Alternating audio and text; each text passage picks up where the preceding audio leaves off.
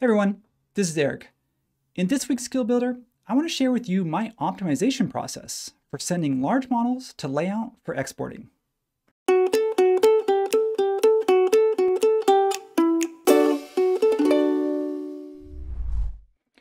Okay, so what's the big deal? Setting a model to LayOut and then exporting, it's a pretty straightforward process. Anyone who's used LayOut has probably done it many times.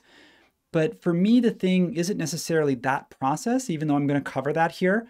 It's really the keyword that popped out is optimization. And what's important when I use LayOut is I'm thinking about some of the things that I've read in the forum, some of the comments and stuff. It was LayOut is poor performance, or I can't use LayOut or something like that. And I've always loved using LayOut just from the very beginning, as soon as years ago when I first started. I learned just kind of how it works for me. And I know that maybe that doesn't work for everyone, but I want to share that process with you today. And I hope that it will. If you do find yourself feeling like you're one of those people where LayOut doesn't do exactly how you want it, you want it to do, I hope after watching this, you'll find that you find a lot more comfortable to push, not just use LayOut for exporting your SketchUp models, but also be comfortable pushing LayOut a little further than maybe you have in the past. So let's just go ahead and get to it. Okay, so I've got this SketchUp model here. It's a big master planning model. It's got lots of buildings. It's basically got about 10 million polygons, pretty complex. Let's just go ahead and keep it in plan view, because the point of this for me is to use my SketchUp model, not just for my renderings. As you know, I like to use V-Ray and stuff like that, and and my planning and my diagramming graphics, but it's also to render an illustrative plan as well. So for me, I need LayOut in this case because I need to send my model to a page size, a real world page size, in which case the model needs to be scaled because an illustrative plan needs to have a scale. So that's what LayOut's great for. That's what I use it for. I'm going to go ahead and select A3 landscape when I'm prompted to choose a template. And it doesn't matter, I chose A3, but it really doesn't matter what size because I'm going to change it here anyway. The point that I'm trying to make here, or what I'd like to convey, is that what we're going to do is that we're going to do a lot of work up front, and that's going to save us a little bit of time down the road. So we've got our view. I'm not going to set a scale yet. You can see it's set auto to raster. I'm going to come back and talk about the difference between raster, vector, and hybrid in just a second, because that's pretty much a key component to the optimization process, is knowing which one to use, when, and why. So I set this up just as an A3 just because that was I needed a page size. It didn't matter. I'm going to change it right now. So under paper in document setup, I'm going to change the size. I'm going to go AO. We're going to stay in metric 1189. And we're going to do this by 841 if my memory is correct. And you can see there's a little thing said rendering resolution. I'm going to come back and talk about that in a second. So let's go ahead and just kind of keep that in mind. So you can see I'm zooming out. I'm panning. It's sometimes hard to get exactly the view you want, but that's okay. I'll just adjust it. Oh, that looks good. I'm going to move my viewport. I'm going to maximize it. In this case, I want to fill the page size. And once I've done that, I can set a scale to it. So by default, it comes in at whatever scale it is. So what I'm going to do is just make sure that camera settings are showing. And I'm going to come down here and I'm going to click on whatever scale I think will fit. If I try 500, I'm going to see that's too big. I'm going to go to 1000. I think that'll fit. Okay, that's not really the point though. The point is that we've got it to scale. It doesn't matter what the scale is for your drawing. We've got it to scale now. Have everything showing. This is where I would spend some time. I would go ahead and, if I need to, adjust the viewport, maybe to crop some stuff out that I don't want. If I needed to put a north arrow or a scale bar or a date or title block information, even a call out or anything else that I need to put into this, I would go ahead and do that. I would adjust the position if I need to on the page. If I knew some information was going to come down at the bottom, some images or something like that, I would go ahead and do all of those changes in here while I'm still in raster mode and before I've set up any duplicate pages. But for this demo, I'm just going to go ahead and go pretty quickly because what I want to do is set up a couple of pages to show you now that once we've got one of them set up, we're just going to go ahead and duplicate them.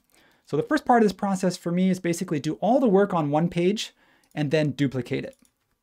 So when I work in Photoshop, or if I work in any other program, image editor or something like that, I'm going to separate out the information from my SketchUp model.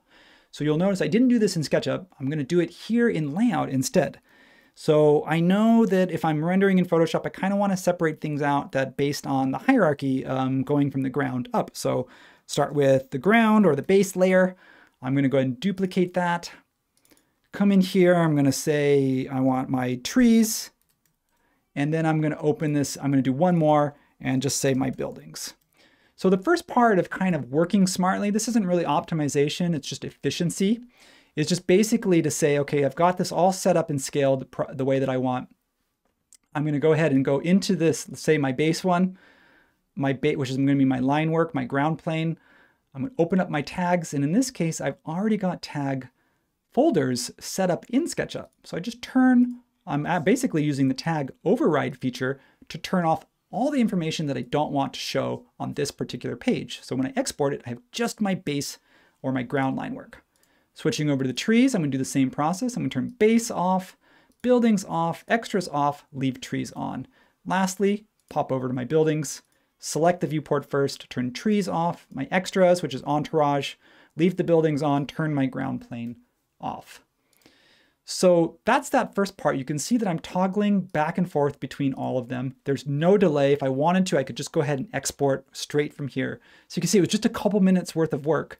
Import the model, set the page size, set the boundaries of the viewport, set a scale, and then duplicate and tag override as needed. So from here on out though, I want to come back to what I said about performance and optimization. So using my tree layer, for example, just because it's just for me easier to see, I'm going to zoom in. When I zoom in really close like this, what I'm going to get is I'm going to see it really pixelated. And that's why I want to come back up to what I said is keep this in mind under document setup. Under rendering resolution, there is both display and output resolution. So the two are separated. So what you see in layout is not going to be what you see in your final print. You just need to get used to that if you're not. You don't need to go change your settings. You don't need to switch to vector. You don't even need to worry. You just leave it as is. Here though, I do want to make sure that if I am going to Photoshop, I'm going to print, I obviously want to go output as the highest resolution as possible. So I'm going to set that to high here, and I'm going to close that. You'll notice it doesn't change anything in my viewport. So let's go ahead and duplicate this tree layer because I do want to create another version of it. I'm going to call it trees vector. And the reason is that I want to switch this one from raster. So I've got my viewport selected. And you can go vector or hybrid. I often like hybrid by default because hybrid will let you use your SketchUp materials and it'll let you use your SketchUp shadows. And that's important because vector won't use materials or shadows. But because I'm only working with edges in this case, it doesn't matter. But by default, I tend to sort of use hybrid and not vector. So I'm going to go ahead and give that a second because like I said, when you switch to vector, it is going to take a second to make that transition or that conversion from the default raster that you see. Okay, so that wasn't too bad. It did take a second. So that's what I think people are commenting on when they talk about poor performance is that when you switch a very, very complex model to vector, it can have a delay. A simple model shouldn't be a problem, but a very complex model will. But what I want to do is I did that on purpose because I want to export both. Because again, it's not what I see in layout that matters, but it's going to be what the PDF or the export looks like that I care about. So there's my trees vector. And again, one more time, I'm going to switch pages. There's trees raster. And on that note, let's go ahead and export them. So I just want, I'm going to come over here to desktop. That's fine. PDF, that's fine. Options. So I'm just going to select pages 3 and 4 because I'm only wanting those trees. So I'm just going to ignore the other ones for right now. I'm going to click OK. I'm going to call this trees and click save. It should just take a second to do that export for just those 2 pages. And there they are. Okay, so let's expand this. And there are my trees. It's probably a little faint. That's okay. I'm going to zoom in. So there's my trees raster. Here are my trees vector. So again, I'm going back and forth between the two. When I'm zoomed out this far, I can't tell any difference. So let's go ahead and zoom in. Again, we're going to zoom way, way, way in. And this is my trees raster. And yes, there is a little bit of pixelation, but remember, I'm zoomed in about 800% or 1000%. Still looks pretty good. Let's click over to vector. And if I can sort of pan over to where maybe a similar spot, and of course the vector line work is going to be a little bit cleaner. But the point I'm trying to make is that is the vector line work worth a little bit of that delay? And to me, the answer is no. I would only really use vector is if I'm going to go to Adobe Illustrator or something like that, where I need to actually take those edges and manipulate them. And like I want to make the stroke bigger, or I want to increase the resolution or put a gradient on those or something like that, in which case keeping that vector is very, very important.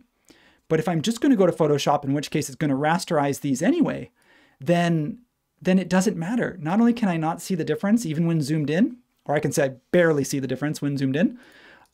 If I go up here to view, actual size, you can see that viewing at actual size, this is the print resolution. So this is what it's going to look like when it's printed at AO.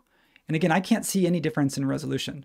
And of course, if I'm going to be viewing this on a screen, the chances are I'm actually going to be zoomed out even further. I'm going to be zoomed to fit, in which case I'm going to see all the trees on the screen. And again, not just my trees, but all my other line work that I'm going to export as well. So that's it for my process. I hope that you found this useful. Again, I'm just going to kind of remind you, kind of cover what I just said. Don't think that everything needs to be vector, because it doesn't. The reality is that you need to think about what you want to accomplish, and then of course make sure that your settings support that. In this case, my resolution is not handled by vector versus raster, it's handled by the page size, and it's handled by the scale of the drawing. So when those two things are set correctly, then you don't need to worry about the actual line itself or any pixelization of the line. And especially don't worry about what the layout viewport looks like, because that's just a display resolution. So if you have a different way to do it, if you find this doesn't work, or there's other tips and tricks that you want to share that maybe I didn't cover, let us know in the comments, because we read them and we respond to them. So again, as always, don't forget to like, subscribe, share, and we will see you again next week. Thanks.